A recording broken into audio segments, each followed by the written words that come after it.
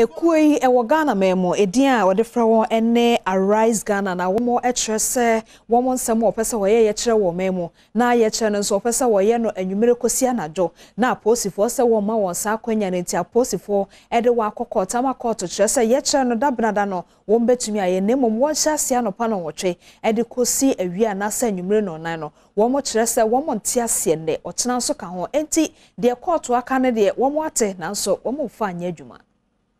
Ebra AriseGhana kuo no ede wonsem to abonten so pese wo ye kyerɛ wo Ghana hanum etia aban no aposifo ani anje won senti wo fa wo kopie mu wa asenibia nanso asenibia ka asem ni wi ye ne sesi ada de wanya akonya se wo be ye kyerɛ no wo Ghana hanum na saa ye kyerɛ hu nti ye ne Bernard Mona akasa afa ho a wode nsem sei atodwa. Well, the most important thing is that the demonstration is coming on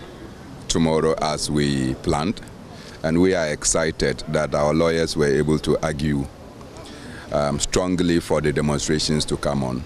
So we have to go out now to mobilize and to encourage the many persons who were in doubt that the demonstration will come on, that our lawyers succeeded.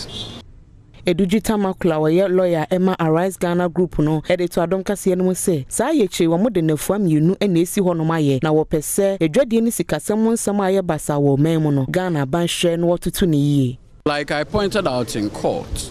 the demonstration is supposed to happen up to 8 p.m.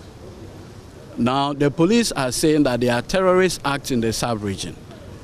We have shown by way of our affidavit in opposition that of all the terrorist acts in the West African sub-region and Africa, none happened in the night.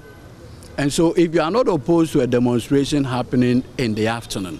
how do you use terrorist acts in the afternoon in Togo to oppose demonstration in the night?